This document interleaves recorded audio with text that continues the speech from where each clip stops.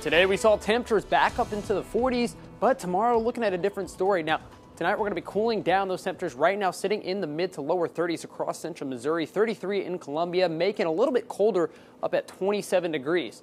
Now tonight we're going to be cooling down to 27 degrees for that overnight low. Partly cloudy skies, winds coming out of the northwest. That's fueling those cooler temperatures. But tomorrow we're going to warm up pretty quickly. Looking at the morning planner for tomorrow, 6 a.m., 26 degrees. That cloud cover starts to push off, looking at mostly sunny skies. By 8 a.m., 28 degrees, and 10 a.m., almost up to 40 degrees, 38 degrees. Going to be topping out at 56 degrees for the high tomorrow, so get out and about because we are tracking some winter precipitation coming back towards central Missouri.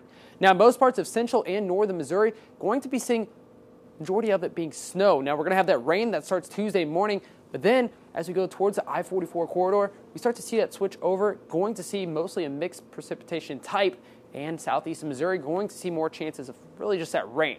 Now, it all starts with this low pressure system we have just off to the northwest over Canada. Now, this system will start to move southeast over the next several days, and with that, it's going to push that cold air down to the southeast over Canada.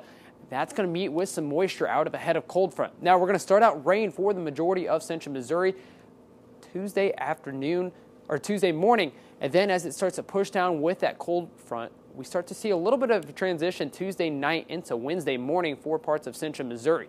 Now, once this transitions, it's going to go from rain and then over to mixed precipitation and then finally to snow for northwestern parts of the viewing area. So by Wednesday, most of the viewing area going to be seeing majority of snow by Wednesday afternoon.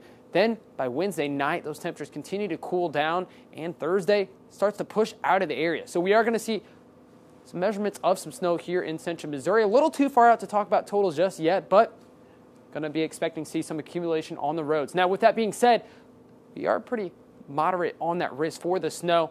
Ice is going to be on the lower side. Now, southeastern Missouri going to see more chances of that, but we're going to be tracking cold starting to move in Thursday morning. Now, with this being said, because it's going to be starting out as rain Tuesday morning, not going to be able to get too much treatment down on the road, so it could make for some sketchy conditions.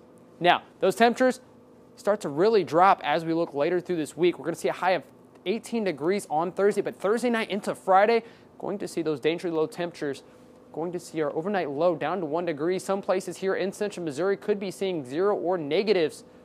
So those temperatures going to be pretty dangerous. We issued a weather alert day from Tuesday night lasting until Thursday.